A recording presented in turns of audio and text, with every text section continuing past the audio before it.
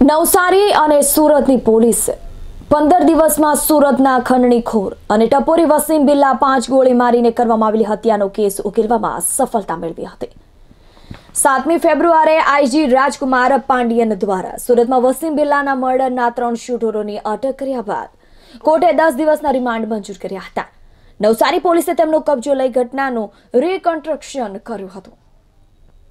વસીમ બિલ્લાનું નવસારીમાં અજાણ્યા બાઇક સવારોએ 22મી જાન્યુઆરીએ મોડી રાત્રે છાપરા રોડ પર જીમમાંથી કારમાં ઘરે પરત જતો હતો ત્યારે કારમાં મોબાઈલમાં મેસેજ જોતી વખતે 5 જેટલી ગોળી મારીને ટીમ ઢાળી દીધું હતું।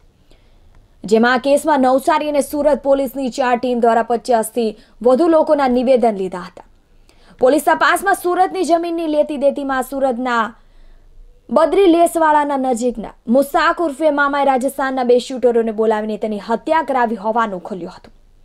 મર્ડર બાદ ઘણા સવાલોના જવાબ પોલીસને મળી શક્યા નહોતા, જેથી પોલીસે વસીમ બિલ્લાના મર્ડરના આરોપી મુસાક ઉર્ફે મામા અને 2 શૂટરો કુતુબિન્દીન અને શાકિબને કોર્ટમાં રજૂ કરતા 14 દિવસના રિમાન્ડની માંગ કરી હતી, પરંતુ કોર્ટે 10 દિવસના રિમાન્ડ મંજૂર કર્યા હતા। નવસારી એલસીબીએ ત્રણેય આરોપીનો કબજો લઈ પૂછતાછ હાથ ધરી હતી। રિમાન્ડના પ્રથમ દિવસે એલસીબીએ શૂટરો સાથે તેઓ નવસારીમાં કેવી રીતે આવ્યા અને કેવી રીતે ઘટનાને અંજામ આપ્યો તેનું રિકન્સ્ટ્રક્શન કર્યું હતું, જેમાં નવસારીમાં હત્યાના સમય ક્યાંથી કયા વાહનમાં આવ્યા અને કઈ રીતે હત્યાને અંજામ આપ્યો તે સ્થળોએ તપાસ કર્યાનું એલસીબી પીઆઈ પલાસે જણાવ્યું હતું।